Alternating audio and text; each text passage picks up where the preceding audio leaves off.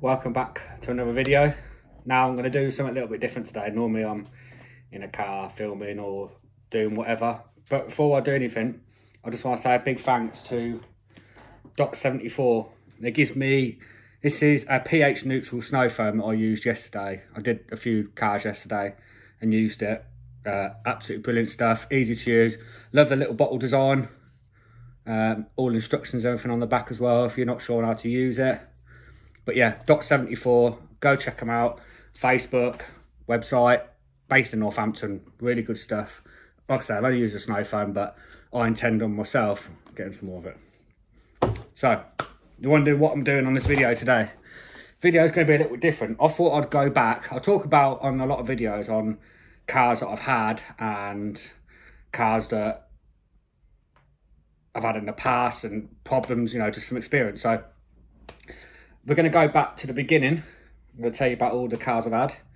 And then I'm going to do my top 3 cars, the dream cars that I want. And then I want you to comment down below and let me know what car, 3 cars, sorry, would be in your top 3 of cars I always wanted. From the beginning, I was a 17-year-old lad at DAF in Northampton. Did an apprenticeship there. Did my test. Well, I started driving and sort of learning when obviously your 17th birthday, start from there. Started in December and passed in August. And this was my first car, a Mark IV 5-door Fiesta. I think it was maybe an LX or a Z-Tech. Bought it from a lad at work. It had like a purpley, greeny, loads of different faded paint on it. Like the glittery look, really smart. Some nice wheel. I think they were 17-inch wheels, whatever they were. Nice little car. Exhaust straight through as well. Yeah, I mean, as a first car, no power steering, no electric windows, nothing like that. I don't even remember the registration. The registration was N796 OFE. Remember that car. But passed my test, had that for a bit, and then unfortunately the head gasket went on that. So that had to go. And then I bought a Mark V Fiesta. This one here. Was a W Reg, 3-door silver, 1.25 again. Loved that car. It was so reliable. I think that's probably where the passion for Fiestas always started. I had that for a couple of years. I used to go to college in Bristol, so I used to drive down in it and that. And it was just an all-round good car. I think in the end I put like some big bad boy exhaust on it. Pipe like that on the back. Put some fake Cosworth wheels. I don't know what they were, off a Monday or whatever they were. Some lowering springs on it and stuff, and then it, you know, that's how it all started with a passion for cars. So I had that, and then I sold that, and then bought a Megane. Worst mistake of my life. I bought a, I can't remember what the year it was. Might have been an 03. It was like a bluey colour 5-door, 1.5 diesel Megane. And to this day, is the worst car I've ever had. Change headlight bulb, nightmare. Absolute nightmare it was. But at the time it was like, that's what I wanted. I had the old handbrake that was like an aeroplane. I thought it was cool. I mean, it was just a bad car. I mean, I personally wouldn't buy one, but again, but you live and learn from your mistakes. So, then after that, I had a Corsa C. Silver, 1.2 SXI. Absolutely loved it. It was such a good car. I put Ursma exhaust on it. I had Ursma, like a fuel cap cover. It was like a sticker. That was like 20 quid that was as well. Back then when I was doing an apprenticeship and earning like pittance. You know, it was, I had a bonnet bra on it, and I had that on it. And yeah, I mean, the passion for cars was always still there. It was always there, do you know what I mean? And the Corsa it was a good car. I really did like it.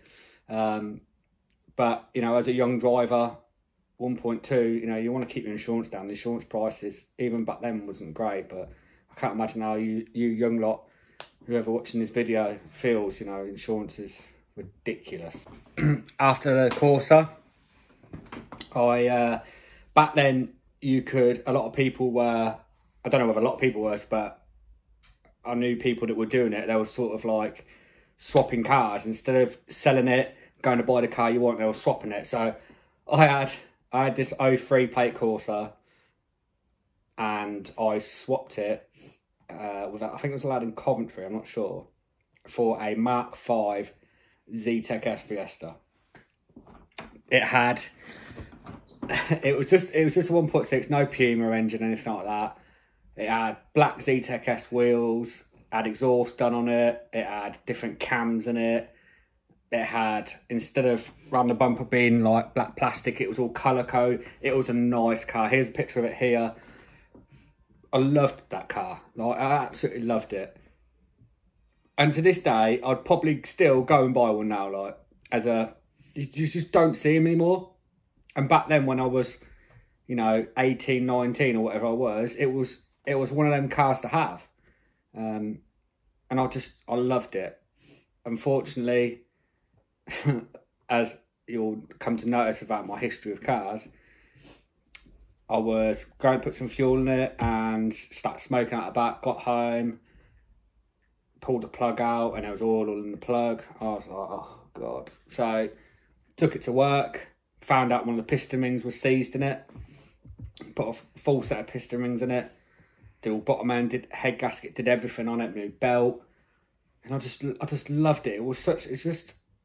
I don't know what it is about them cars. They're just such good cars, but common with the Fiesta, rust under the arches, but yeah, it brings back memory. It was a good car, do you know what I mean? I loved it. And then obviously after that, after I rebuilt the engine in it, I had that for probably 7 months or so, and then stupidly I got rid of it, and I bought I swapped again actually. I bought a red, here's a picture of it here, Saxo VTR, 1.68 valve. Back when I was young, that were, for the older generation, it was Novas, it was all that sort of cars, do you know what I mean? XR3Is and XR2Is, Fiestas and stuff. But for me, back then, it was Mark V Z-Tech S's, Saxo VTRs, VTSs, 106 GTIs, even a 106 Quicksilver, they were a cool car. But VTS was obviously higher insurance. But yeah, the red Saxo VTR, and it was a good car. It was fun. Like, it had torsion bar on the back, and someone had lowered it. And then when I looked at it one day at work, it weren't quite sat right because and it was just, yeah. I mean, I wish I could find that car because it was a good car. I remember the girl I was, with at the time, and going to pick her up from work, and then the fan used to come on all the time, and it was just one of them cars. But yeah, I think I remember even the induction kit on it was like a stupid cone filter. But yeah, I mean, it's just one of them experiences. I have to say though, if you are a younger generation and you want to buy a cooler, they're older cars now, Mark V Z-Tech S, Saxo VTRs, VTSs, you just don't see them so much anymore. And they were cool cars. Back in the day when I was younger, they were cool cars, you know what I mean? I'm not that old, but, back then they were cool cars. So after the Saxo, things became a little bit more sensible for a bit. I had a 2-litre diesel Volkswagen Passat.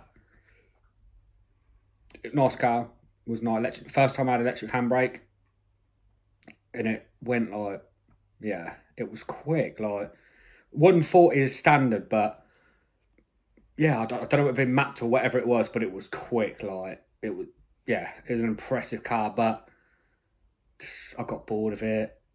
I remember the registration, funny enough, for any cruise people out there. The first letters of the registration were BJ. I thought, well, okay.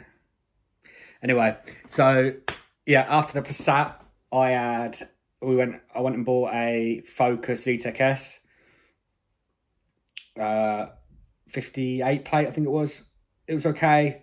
It was a good car. Like, looked really good. Like, had the kit and everything on it, but it was 1.8 petrol. It was slow. It was, I got bored of that pretty quick. And then after that,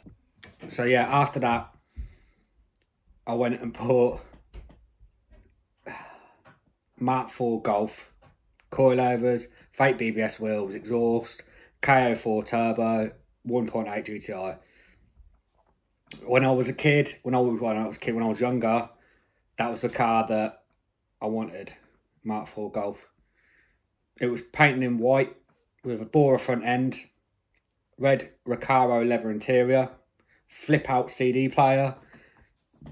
That car was a dogs. It was. I loved it. I took it to a few shows. Edition 38, great show by the way. Did a few good shows in it.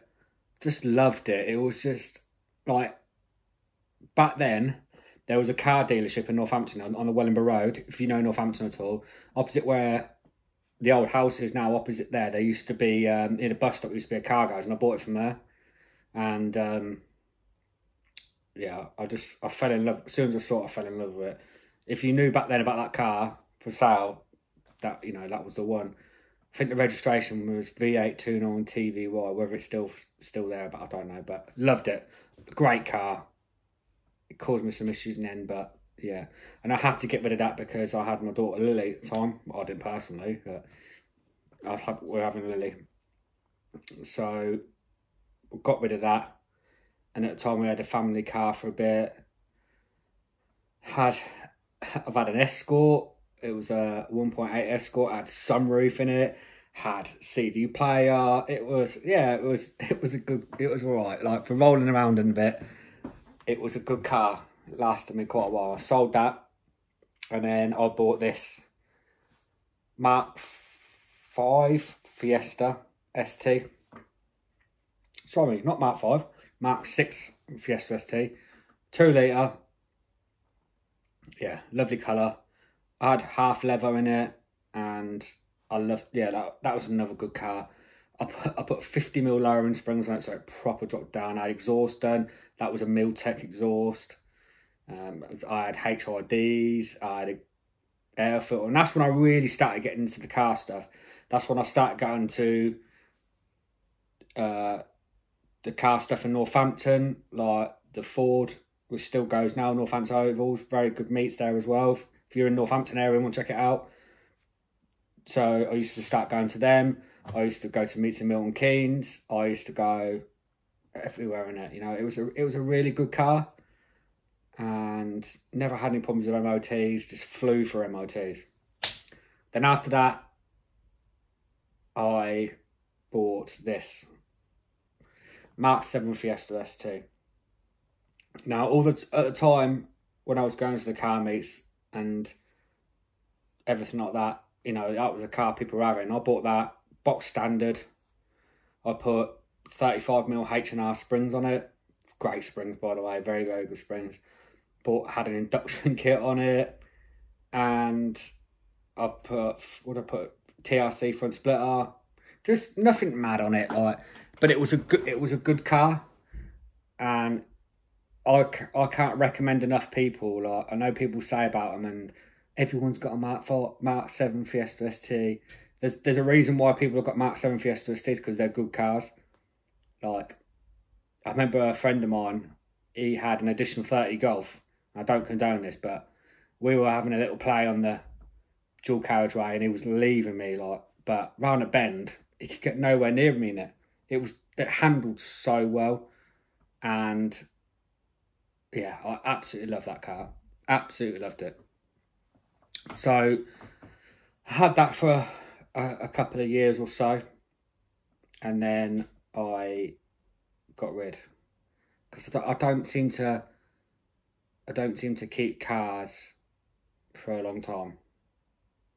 I have to with this BM really, because this is a generally good car, but we'll get onto that a bit later. So this is where it changed.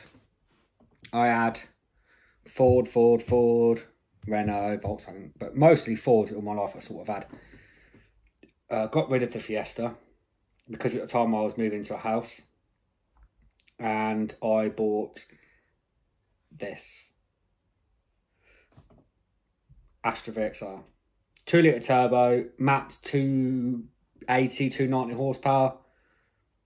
It had springs done, had exhaust like literally come out the back, because on a lot of VXRs they come out like a triangle shape. This had 2 pipes out the back, had air filter done. It was a beautiful colour, ardent blue, amazing colour. It had the stereo done. It had lights here, there and everywhere. It had upgraded headlights. It also had LPG conversion, which was rare. There wasn't any VXRs I know that had it on. I'm real on fuel and LPG, but yeah, when it was matte, it was mapped on the sport button like I think a lot of Astra VXRs are.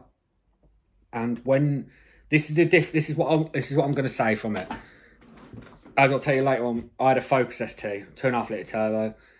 The Astra was around the same power as that, but the thing is with the Astra, it sounded good. The Focus sounds better, but the Astra was the best way to describe it is it scared the out of you, and you put your foot down. It was only 280, like 290 horsepower, but when you got on the power, it was just like the steering wheel was like this, and it was just a fun car to have. And I'm hoping one of my good friends, he's got an Astra VXR. I'm going to hopefully do a video with that. But yeah, I love that car. It was a lovely car, really nice. Never had any problems with it. It had, when I bought it, it had a gearbox done. I think they're called I think they're an M32 gearbox. They have problems with them, and that had all that done on it and everything. But it was just a lovely car, and yeah, I really enjoyed that car. But there was an urge and there was a love for a Focus ST. So I can't remember where I bought it from. I think that might be near Coventry actually. I bought a Focus ST, 2.5 turbo, completely standard. It had a map on it, like some plug-in and play map. But yeah, loved that car. Loved it. That's where the passion for the Focus ST starts. 2.5 litre turbo, and I did springs on that, had the wheels painted, had the front bumper repainted, because quite common on them for lack appeal, had that done, had front splitter, Sunsport grills, Whiz Beach induction. That cost me a fair bit of money, like handmade pipe with a massive Cosworth filter. It was like the size of my head. My head's massive. It had, what else did I put on it? Had recert valve that I put on it. It's that D-Res, D-Cat. Yeah, I loved it. Like, they're just, and mine was an ST3 as well. It was just a good car, like awful on fuel, so bad on fuel. Like, as I mentioned in some of these videos, are the ones I've done before, they're terrible on fuel. Astra was miles better on fuel. Even with LPG, I think it would have still been better. But when you put your foot down on it, it was just, yeah, it was something different. And I did a few shows with that, and the best one I ever did, highly recommend. I did the Isle of Wight takeover in it. Me, one of my best friends, and my sister, we went out to the Isle of Wight in it, and I had such an amazing weekend in it. Like, and even then, like, how much as I say it was bad on fuel, I went there and back. So from Northampton down to Southampton, the Isle of Wight, round the Isle of Wight, and the roads are amazing, Isle of Wight, by the way. Back again, and back home, and I think I used a tank and a quarter, so it weren't too bad. But yeah, love that car. Just every time I get in one, it's just one of them cars that I think everyone has a love for a car, whether it be a Vauxhall, a Volkswagen, but that was just a lot of proper love for a car. It was just, yeah, it was an amazing car. I got rid of the Focus. I didn't get a great price for it. Like, I wish I still had it now. The price of the cars have gone through the roof. But after that, I bought a 2 litre diesel Audi A3 S-Line, black. This is it here. This is after I put coilovers on it. Black leather. For an S-Line, I was pretty gutted because it didn't have a great spec on it. This is the only thing with Audi, I'm not going to moan, but like, it was an S-Line and that. It had black leather, no heated seat, no cruise control, nothing like that on it. And yeah, that had DSG gearbox in it. I had it serviced, DSG gearbox and everything done. But it was a nightmare of a car. I was so gutted because it broke down. In the first couple of months I had 2 drive shafts done. I had an alternator, a battery.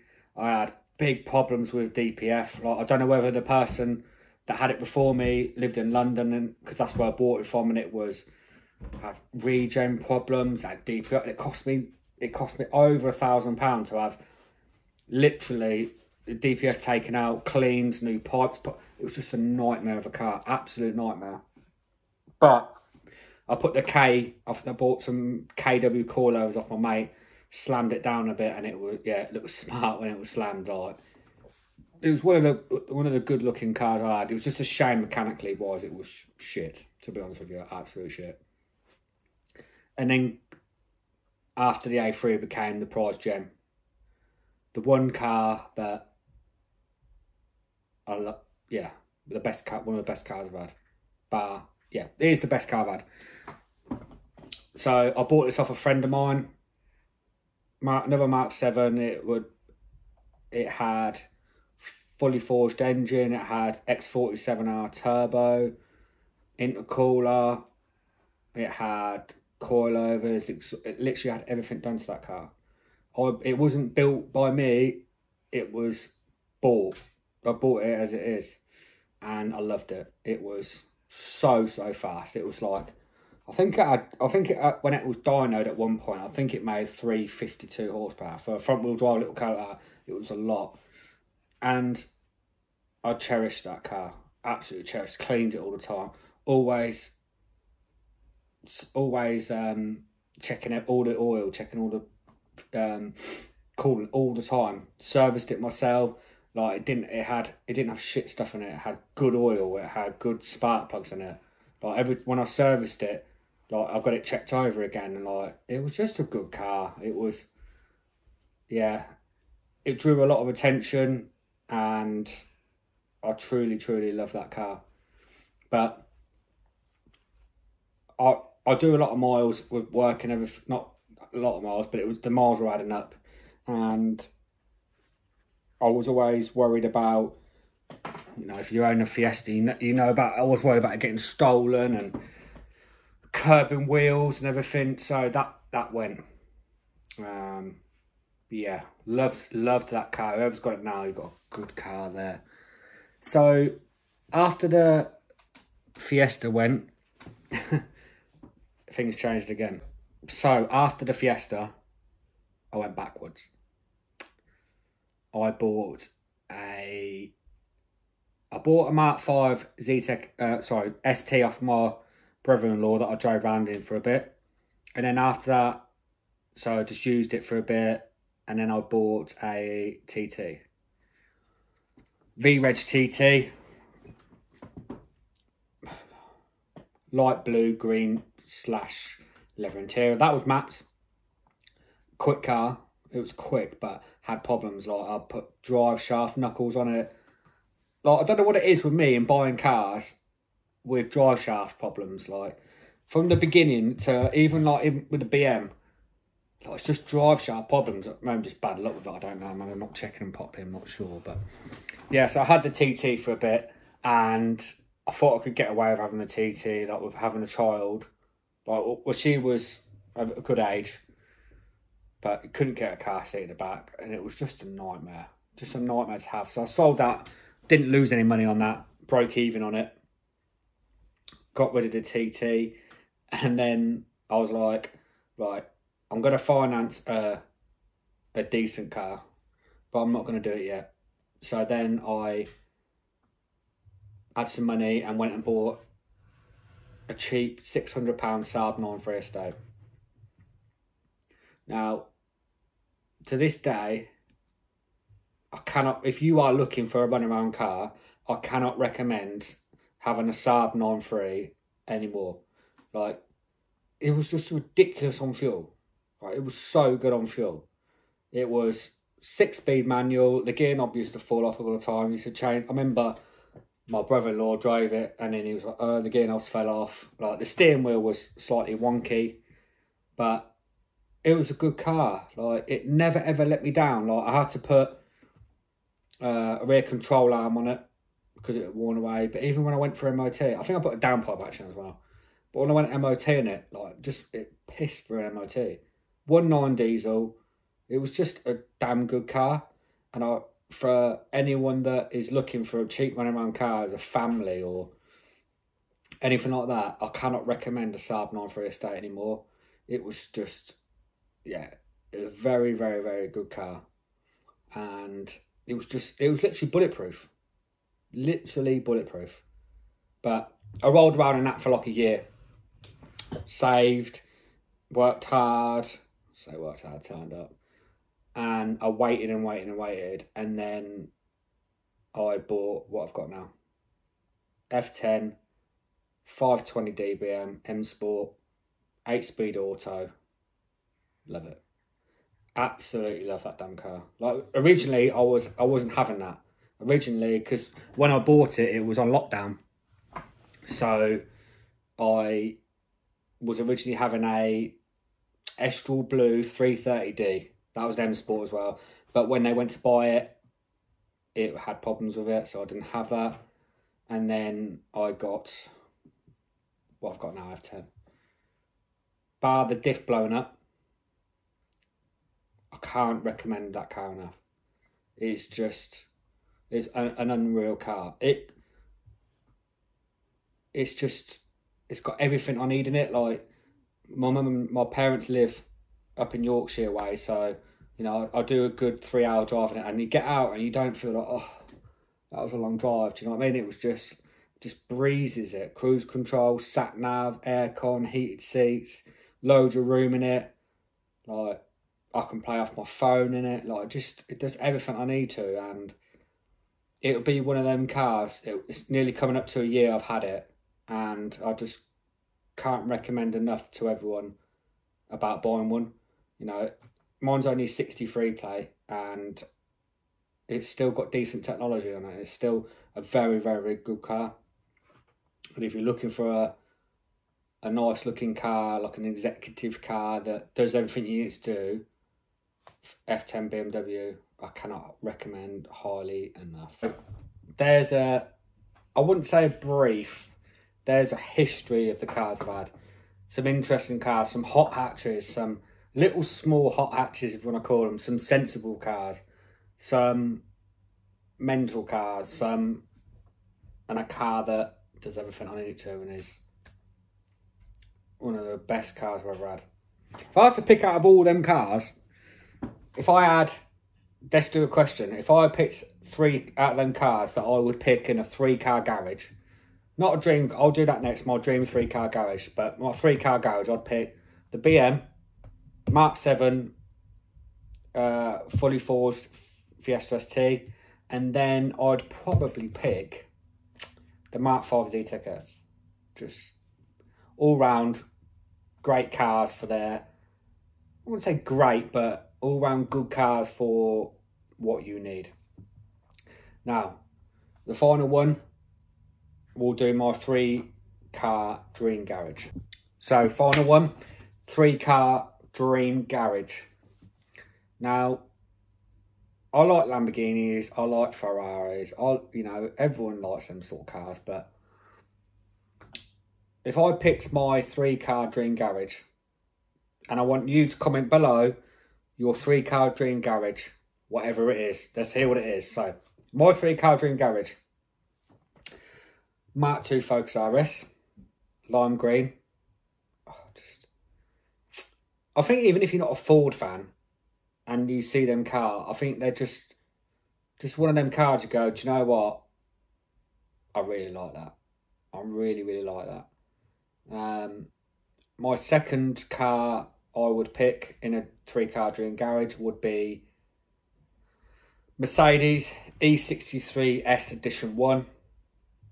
Just like, I don't know whether you watch DMO's videos, but what a car, like, it's something you can take your kids to school in, something you can go and do family visits in, and something you can go and kick its head in, like, down the road. It's just like an unreal car for what it is.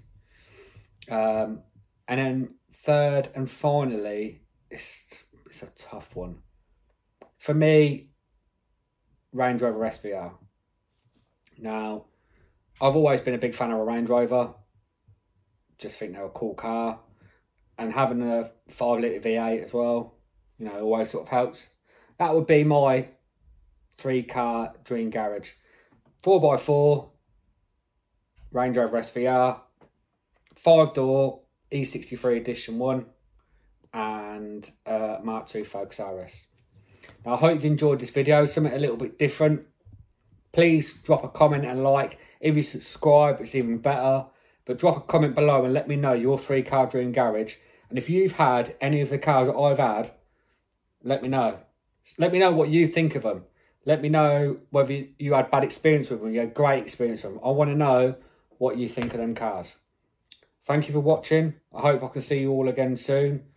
Enjoy the rest of your weekend, the month, the rest of the year. Be blessed, and I'll speak to you all soon. Take care.